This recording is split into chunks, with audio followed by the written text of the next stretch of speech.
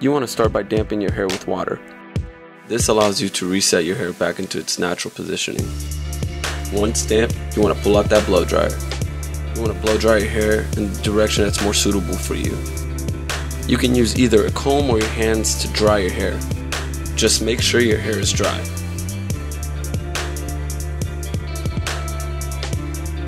Once dried, you want to pull out your product. In this case, it's Uppercut matte clay. You gotta remember, this stuff is strong. Literally, all you need is a fingertip. You want to rub this product thoroughly through your hands. That way you can avoid clumpage in your hair. Once applied throughout your hair, you can use either a comb or your hands to force the hair into the direction you please. With time, you can train your hair to achieve this hairstyle without using a comb.